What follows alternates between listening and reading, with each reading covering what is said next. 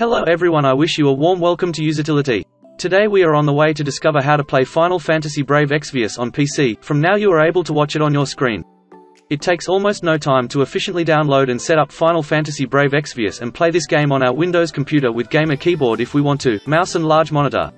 So without further ado, let's go my friends. First of all mates, the first thing to do is to launch our main web browser. We selected the one we use by default.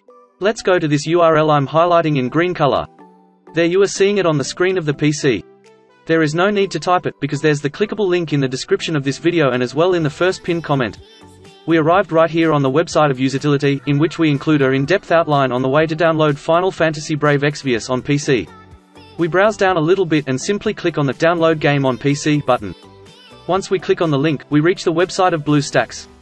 No panic, it is simply the Android emulator that we will launch to enjoy the game Final Fantasy Brave Exvius on our PC. As you can see here, we have several pros of preferring that emulator. Then, we will start downloading the Final Fantasy Brave Exvius by clicking on this button Play on BlueStacks that I have marked in green. We then click on it. And the download takes no time at all. Here is located the download. It is a file to execute. What we are going to do is to run the installer. Okay, then we click on the file. If we are on Windows 10 it will have asked us for permission to make modifications to the device. We clicked yes. I reduced the browser to find the installer considerably better. The installer is very simple. It contains two possibilities, install, and setup path. I will clarify what setup path does indeed. We only click on it. And now we observe that we end up with here the path where your emulator can be placed. If we need to modify this folder we must click on the Browse button, therefore we opt for another folder and set up the emulator where we desire. To keep it simple, just leave it as it is. I simply click on Back. So I simply click on Install. Voila! The installation begins and it will progress along with the download of these megabytes which are displayed on the screen. The time you save it on your machine, it is likely to be a bit more or less megabytes. The data transfer speed could go faster or slower, based on your type of connection and according to the velocity of the emulator servers. Now they are working extremely fast. The download is completed, and so at present it proceeds with the setup part.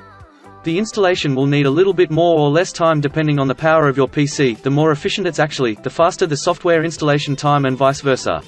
If we join the download and install phase it usually takes quite a while, so have patience. It is already finished on my side. At this moment, the emulator has been started instantly. As you can observe, down here, there's a progress bar that will fill up. Then when it actually reaches the finish, the emulator can be launched for the first time. The truth is the emulator was already started, here it is for the very first time. Before we carry on, as you can observe, it has made two app icons there on the PC desktop. The BlueStacks and BlueStacks multi-instance. Note that the BlueStacks software icon is definitely the one we are interested in. At any time when we need to launch Final Fantasy Brave Exvius on the PC, we double-click this software icon and as a result use the emulator. The BlueStacks multi-instance icon is not related to multiplayer or even nearly anything like that. The fact is that it's an icon that we will probably never ever utilize. Why don't we perform the following step, which is a must-have, and which is to enter the Google Play Store. As you can observe the Google Play is launched. At this point we need to log on. At this time as soon as we're here, we must definitely conduct the following step that is mandatory. So we click on Sign In. At this moment it says Checking Info. It could from time to time get stopped at Checking Info, additionally it doesn't progress.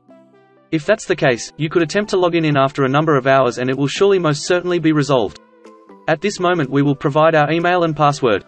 The email address has to be a Gmail email address as well as its corresponding password. For example, you can use the same exact email you use currently in your YouTube account. Therefore I will enter my information and I will revisit after I have done it. That's all, details typed in. This is Google welcoming us and supplying us their terms of service. We can approve them by clicking on I agree. Following, it offers us to save to the Google Cloud. You can keep it selected and it'll build a backup of the data on this device to Google Drive. I will not check it, you do what you want. We simply click on Accept. Google Play Store is launched automatically and instantly. To set up the video game, we have to visit the Android emulator desktop by clicking this icon indicated green colored. Today that we are watching the desktop of this emulator, we notice that we have now here the Install Application option. We just click on the button. Right here we get the game app. Why don't we mouse click right here on the Install option that I am showing now in green. Therefore it will begin the software installation. At this moment it would install the video game. It could take a while or it may be almost immediate. It again all is determined on our own internet connection. It's as of now finished installing. Back to the emulator desktop by hitting this specific button I'm showing in green, to be able to run Final Fantasy Brave Exvius for the first time. Let me mouse click on that My Games option just above. We're by now on the emulator desktop, and so we are preparing to click this brand new Final Fantasy Brave Exvius app icon that has been created. This video game is started for the first time. So there we end up with it. I'm able to press anywhere on the screen and also make use of the keyboard. I should comment on the volume level of the emulator. This is right here. We have the icon of higher volume and also the icon of lower volume. This manner we will not depend on the Windows volume to increase or decrease the sound experience of your emulator. As well as to enjoy the experience to the maximum, we can activate the large monitor, for which we have two choices. That is the first one. We click on that app icon that I'm identifying in green. Then the screen is maximized, offering one border on top, one at the right and one at the bottom. Assuming that we really want to run the game using all the screen, we select this game icon. And then we would presently be enjoying the Android game in 100% screen mode. To get out of the 100% screen mode, press the F11 key. And we might now be in standard display mode. At this moment I am starting to demonstrate you the keyboard mapping, and that is definitely extremely enjoyable. That way we will be able to play the game application a lot more effortlessly.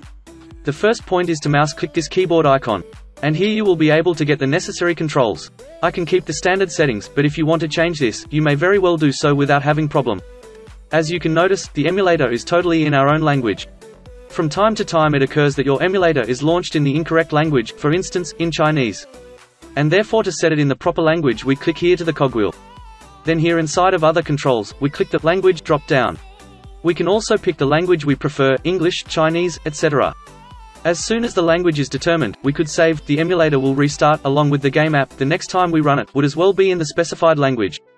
At this point, there's another information that we must take into consideration, and this is that we will receive a message from Google Mail telling that a new device has been connected to this Google account.